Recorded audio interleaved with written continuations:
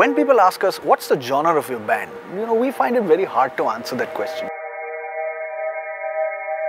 Incorporating folk into a song which is arranged with drums and guitars is something that comes very naturally to us, and I'm very thankful for that.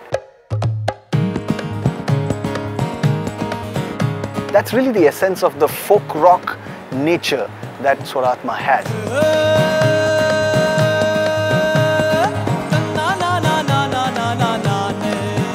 The Swarathma show is an all-singing, all-dancing celebration of life.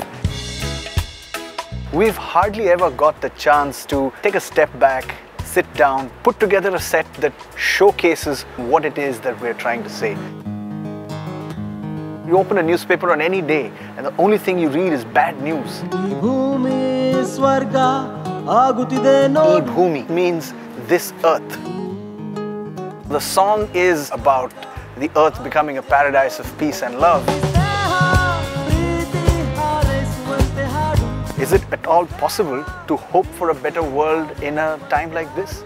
Bhumi is a song that makes you believe that it is possible. Mehra. It's a quiet song. It's a sensitive song. It's a song about an artist losing his or her voice.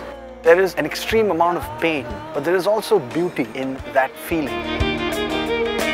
This is a song that tries to capture the beauty in that loss.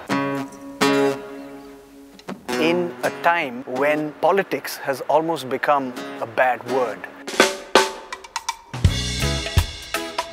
we believe it is time to look at politics with not such a serious eye. Let's make fun of a few things.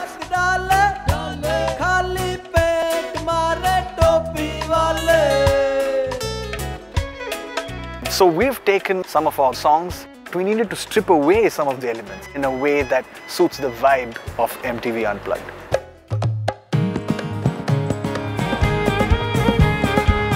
It is really about the opportunity to use your music to make a personal connect with somebody who's in the audience.